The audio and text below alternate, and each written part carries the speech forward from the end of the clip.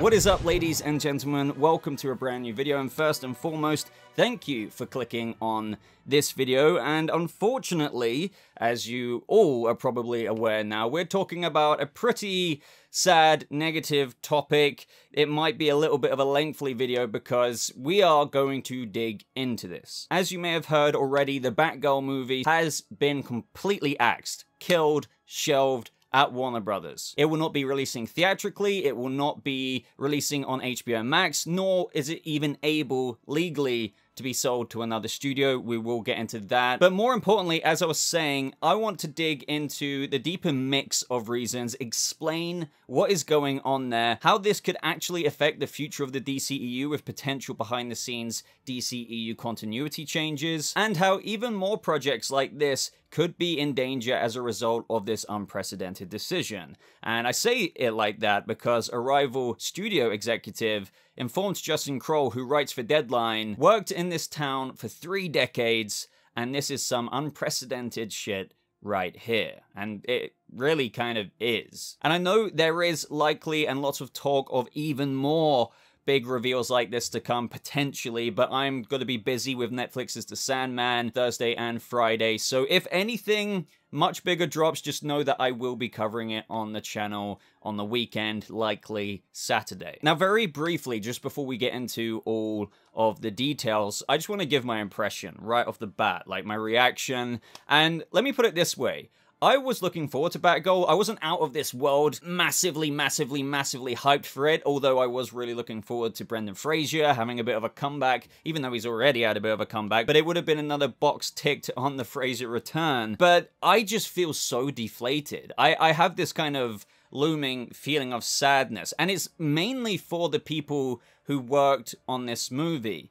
Can you imagine shooting a movie, you wrap the movie, it is also basically in the final stages of post-production. You're the star of the movie, you're the female lead, you're going to be a live-action Batgirl, or you're a director. One of the 2 directors, Adil El Arbi or Bilal Fallah, and one of them just found out that Batgirl was completely cancelled whilst they were at Adil's wedding in Morocco. Like, can you even imagine how these people are feeling right now, let alone the whole cast, the whole crew? I know some of you be like, well, I didn't care about Batgirl anyway. Even if you didn't, it's just, I feel so bad for them. So I've got my coffee prepared. I recommend you do the same, and let's get into what Variety initially has to say. So studio insiders insist the decision to axe Batgirl was not driven by the quality of the film or the commitment of the filmmakers, but by the desire for the studio's slate of DC features to be at a blockbuster scale. Batgirl was budgeted to screen in homes on HBO Max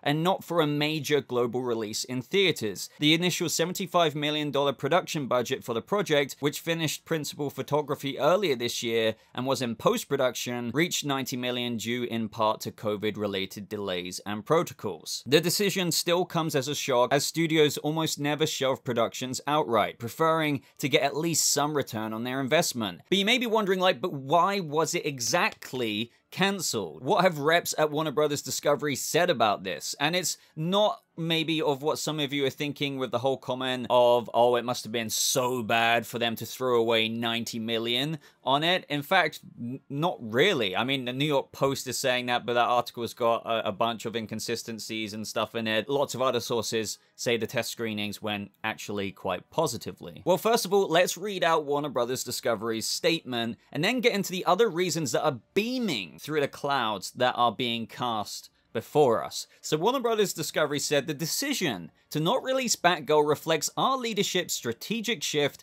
as it relates to the DC Universe and HBO Max. Leslie Grace is an incredibly talented actor, and this decision is not a reflection of her performance. We are incredibly grateful to the filmmakers of Batgirl and Scoob Holiday Hunt and their respective casts, and we hope to collaborate with everyone again in the near future. So with that said, from Warner Bros. Discovery, let's dig a little deeper. Long story short, believe it or not, there's a few reasons at play here. Some that even to somewhat I don't really want to say contradict each other, but it's like one reason is being put out, but then actually underneath that reason, there's this reason as well. What I mean by that in terms of saying they give one answer and how sources say that the film did not fall in line with the new strategy being implemented by DC Films as well as HBO Max, and how the studio is looking to make more theatrical tentpoles. So, Batgirl, of which is starring J.K. Simmons,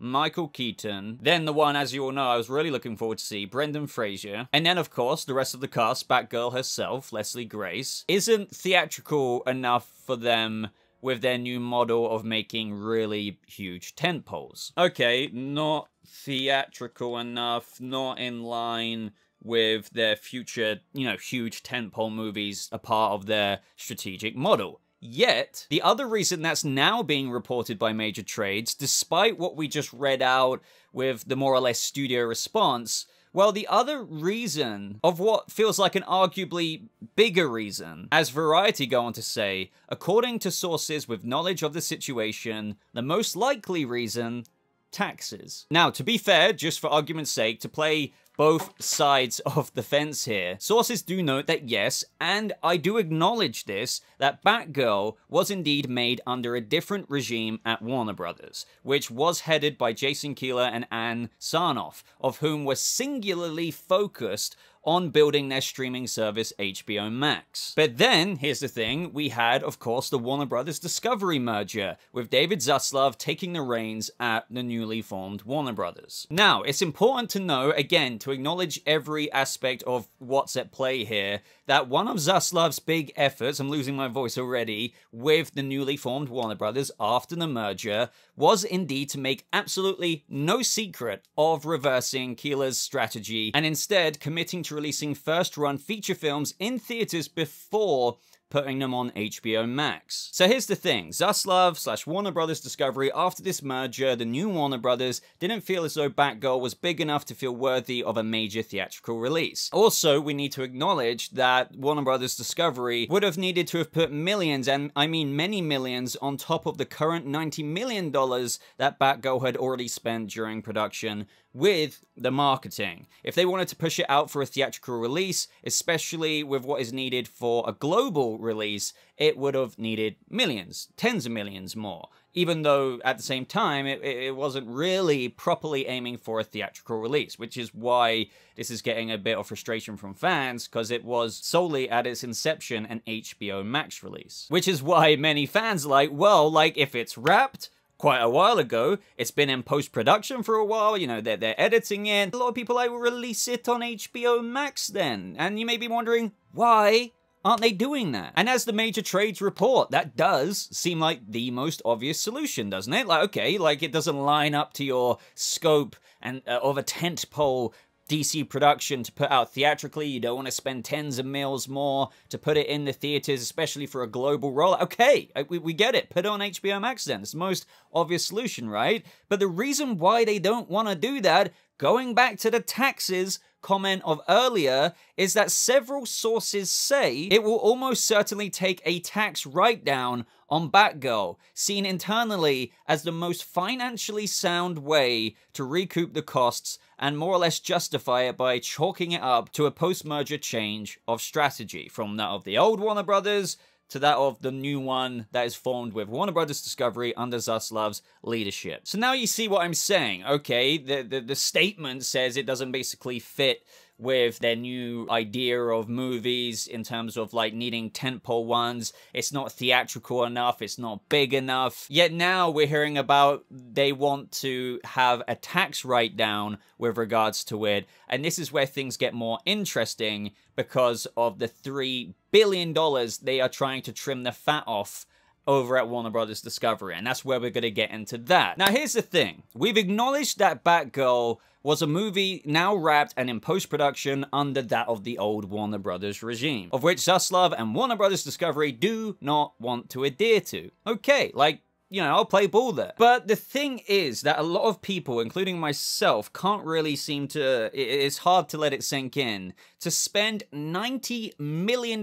This was already spent, guys. It has reportedly been test screened, and despite what you may have heard from unreliable sources, it has been reported by major trades that it was received fairly positively. People apparently love Brendon Fraser's Firefly and whatnot. Despite all of that, because it isn't theatrical enough for them with their Warner Bros. Discovery aspirations of making larger tentpole DC movies, they're saying, nah, let's just do a tax write-off instead and not release it on HBO Max, which we could actually do, and wouldn't nearly cost the amount of marketing needed of a theatrical release. This is why, reasons like that are why people are pissed, because they could just release it on the streaming service. But their response to that would be, and I do understand it from a certain point of view, that with $90 million spent, they could do it as a tax write-down and basically recoup the costs there, rather than, you know, invest and release it, have it not get much of a return through HBO Max subscriptions, so they don't have as much damage there effectively as if they did release it. They rather not let the creative work of Batgirl be seen, and in a business sense, in their heads, obviously making sense to get some damages back there, recoup some of the loss via doing that tax write-off. And yeah, it just sucks because it's like, oh, but what if it did kind of do well on HBO Max? What if people did subscribe to see it? And things like that. But they don't really, you know, as far as the business blunt side of things goes, care about that. They want to recoup the 90 mil damages, or like through the tax write-off, because they've got a whopping $3 billion issue that we're about to get into. This also means, by the way, due to doing a tax write-down of the Batgirl movie, legally Warner Brothers cannot monetize the movie. They will be literally unable to debut it on HBO Max theatrically, not sell it to another studio. It's basically confined to that of like a USB stick or a hard drive forever, unless it leaks online and people get to see it that way. You never know. Legally speaking, once you do a tax write-down of this movie, of which they are doing, you can't therefore monetize it. Like, you've literally done a tax write-off of it, right? Like, you put it under that. So you can't then be like, oh yeah, I'm doing a tax write-off. Also, now I'm making money off the movie by releasing it. That's not the way tax write-downs work. So this is where it gets to that more spicy side, despite the Warner Bros. Discovery statement and everything like that, despite it being positively received in test screenings, despite there's nothing wrong with her exceptional performance and stuff like that. It's like, why not release it then? Well, the tax reasons, as I've already briefly teased, seem to be more and more about coming down to this purchase accounting maneuver. This opportunity for them expires mid-August, said sources, and the studio is trying to pare down $3 billion in debt across its divisions. So again, guys, here, due to the $3 billion in debt across its divisions, despite that they could still release it on HBO Max and let the work be seen by everyone, you know, of what was put into it and all of their efforts, they rather recoup the $90 million in costs to go against that of the $3 billion they're trying to shave, and obviously avoid the tens of millions needed for marketing, etc., which could have nearly doubled the spending of the film. So as a result of all of this, Variety says that sources say that this was just like a non-starter at a company newly focused on belt tightening and the bottom line, aiming to reduce costs as per what we're discussing. Which in one way, as I keep saying, you can see like what they're doing, but it's still, I think, for a lot of us, like, man, Jesus, like, it was basically a complete movie, and I can't help but keep thinking about everyone who worked on this film. And this isn't even the end of it, guys. There's surely more to come. Like, there's even another thing which I haven't really spoken about because it's not really what I cover, but this isn't the only project that was literally, as in like literally, near completion. Now, very, very briefly here, you may have heard that Scoob Holiday Haunt received the exact same treatment as Batgirl. In the same efforts from Warner Bros. Discovery in a cost-saving tax write-off measure, Scoob Holiday Haunt has been shelved by the studio. It had already cost them. It's already cost them $40 million. It was near a complete product, with the producer and writer Tovi Savone, I probably butchered that name, saying, "The movie is practically finished and turned out beautifully. I am beyond heartbroken." So here again, another product that we could basically watch, kind of similar to Batgirl, was only intended for an HBO Max release, yet will never see the light of day. It's one thing when a project, a product, a movie, a TV show is shooting its pilot, it's maybe cancelled or, you know, scrapped production in pre-production or even during the early days of production. But where these two projects are at, that's the reason why rival studio execs and other places, major trades, are calling it unprecedented. So with this news of Batgirl, what they've done to Batgirl, let's talk about what this could mean, as I teased earlier, the side of danger for other works that you may love and are looking forward to, and how, who knows, it could receive a similar treatment. Because tomorrow, this is why this is, you know, a topic of discussion right now. Tomorrow, from when filming this, is Thursday, August 4th, and there is this somewhat event happening, and it's this Warner Bros. Discovery quarterly earnings report. Now, to somewhat summarize it, as what Deadline are saying, even though sources don't expect other films to get killed the way Batgirl was due to the accounting opportunity expiring by the middle of the month, they go on to say that, but as all Warner Bros. Discovery braces for Thursday's quarterly earnings report and the layoffs that are sure to come, no one with a project made specifically for HBO Max or execs there can feel confident at this moment. So, other DC films. People are now thinking Black Canary, due to her apparently having a post-credit scene at the end of the Batgirl movie, which, you know, led a lot of people to believe, since there is a literal Black Canary movie in development. I've done a video talking about how there was a comment even made saying, oh yeah, we're really excited about what we've got, you know, planned, so to speak. That was made very recently by Black Canary herself. But again, these plans were set up with the old regime, so to speak. Now, it could still arguably go forward with the new regime and make it a massive, massive tentpole, even though it does seem as though Black Canary would have been there anyway. But is that in danger? Blue Beetle, another HBO Max, what was meant to be an exclusive HBO Max movie, but they made a decision quite a while ago to also make it a theatrical release. But it was under the old regime, if you will, and it recently wrapped filming. And now fans are really worried because, think about it, Batgirl had wrapped. Like, you might be thinking, oh no, they won't do that to Blue Beetle, you know, they just wrapped. But that's literally what happened to Batgirl. So could it be in danger? We're even having the director of Blue Beetle liking tweets about keeping the movie from being cancelled. That is not definitive proof or anything, but we're just putting it out there. Hopefully it will be fine. But again, going back to the $3 billion, trimming the fat off that thing that Warner Bros. Discovery and David Zaslav are currently having to deal with. And there's even other reports with Zaslav saying, we don't know exactly how it's going to work with regards to his comments on the $3 billion in cuts. So, do you know what I mean? They're just trying to, like, find things. So, okay, Batgirl, you've wrapped, we're gonna cut you. You know, we can do a tax write-off of 90 mil. Now they're looking at other things. You know, it's Blue Beetle, Black Canary, other things like that. So you see the wavelength that we're on here. He was quite vague on the $3 billion cuts. He even, as he admitted, we don't know exactly how it's going to work. It's not perfect, but that's why people are bracing themselves for the quarterly earnings report tomorrow. They could even make other decisions. Now, again, I'm not trying to do a fear-mongering thing here. I don't really know, like, who knows? But other HBO Max things, like Doom Patrol, a show that is near and dear to my heart. They could be like, okay, look, you're not going to get another season after season 4. And God knows what else. It could all be in question. Now, some are even speculating, oh, you know, could The Flash be in danger, given what we discussed earlier from the trade reports? Even with it, despite having a way bigger budget and it actually striving and is one of the tentpole movies. But the thing is, it is unlikely, in my opinion. I could be wrong. I'll hold my hands up if I'm wrong.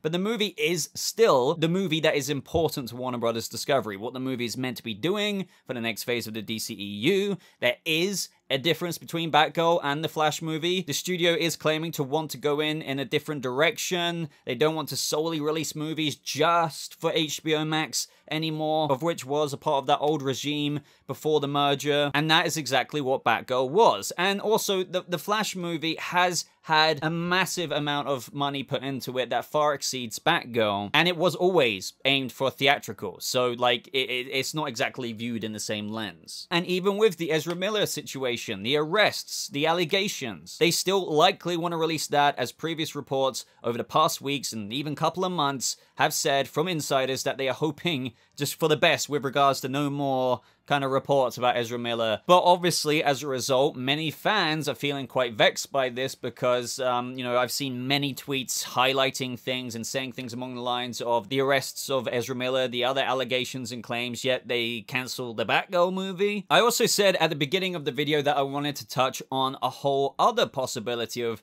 due to Batgirl now being shelved, another question is on various fans' minds. Have Warner Bros. Discovery somewhat changed their mind on the post-Flashpoint movie Keaton continuity side of things? So essentially, what I'm trying to articulate here is that in the Batgirl movie, it carried on from the events of The Flash. Affleck was believed to be more or less phased out of the mainline DCEU they're setting up with the Flash movie, which will carry on with a new continuity for the X amount of years, because, you know, Barry screws with the timeline, he changes it, tries to bring it back, but it's just a little bit different. Hence, how Keaton was involved, hence him being in Batgirl coming out continuity-wise after the Flash movie. Even though recent claims, given the cancellation of Batgirl, have leaked with regards to what the story was going to be, they say that Michael Keaton didn't have as many scenes as what you'd think. He was still effectively the Bruce Wayne of the DCEU post-Flash movie. But then recently, especially with this new context of this cancellation of the Batgirl movie being shelved, we've had Affleck film Bruce Wayne scenes for Aquaman 2. Granted, at the time, and even now, it did make sense and does make sense, because Aquaman 2, of which was originally releasing after the Flash movie, had changed to release before the Flash movie. So the Keaton cameo no longer made sense at the end of Aquaman 2, and, you know, would be changed to the current Bruce Wayne of the timeline of the film's release, and that would have been Ben Affleck's Bruce. But now fans are wondering, well, with Batgirl now being shelved, will they change the Flash movie in a way that now only has Keaton appear in the Flash movie and no longer echo out into the DCEU as the only sole Bruce Wayne, you know, since Batgirl is no longer here? Now, don't get me wrong. This isn't me saying that Ben Affleck is permanently coming back or anything like that. I'm just saying that maybe with Batgirl gone, Keaton might just stick with the Flash movie, with Barry screwing over the timeline. Affleck could still be phased out, and who knows, we could even get a new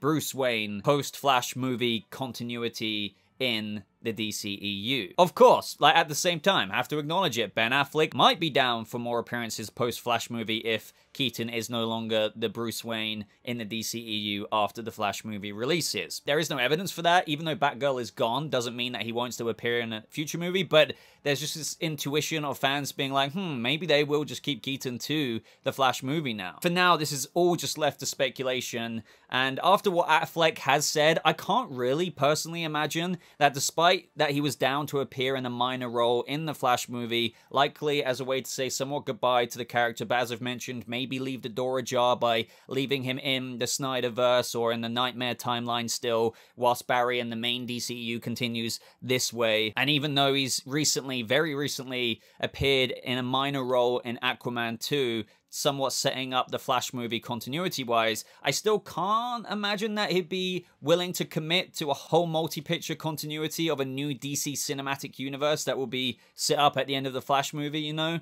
So, I don't know about that. Never say never, but just don't be like, oh my god, Affleck's now back as Batman. We just because he's got 2 minor roles and Batgirl's been cancelled. It's all speculation. And lastly, guys, with regards to this video, there's a lot of talk now about just the creative capital loss that Warner Bros. Discovery could have now. Because a lot of people are thinking, what directors or stars would really kind of want to work with a studio in where you can shoot a movie, wrap the movie, get into the later stages of post-production, and have it then completely shelved. It doesn't exactly send out the best message, despite reports saying it's unlikely anything of this magnitude will be killed, given due to the expiry of the middle of the month not really being able to do that. But even so, it's ironic enough to me that Variety reported that David Zaslav went on a well-publicized listening tour designed to repair the company's relationship with the creative community, and that was all in an effort to fix that stain that Warner Brothers put out with that infamous decision Keeler made to release the studio's entire 2021 theatrical slate simultaneously on HBO Max, which pissed off many directors at the time in the pandemic, if you remember that. So that's what David Zaslav was doing, yet how when you've just made a decision that is going to kind of piss off and maybe lose you a lot of creative capital. I can't just imagine that this decision will reverse or restore any creative capital. It will only make it worse. So I don't know, guys. I know this video's been going on for a long time, but you know me, I can't help but get into in-depth detail with it. There is one takeaway with this, and it sucks, and that there could be more to come. Yeah?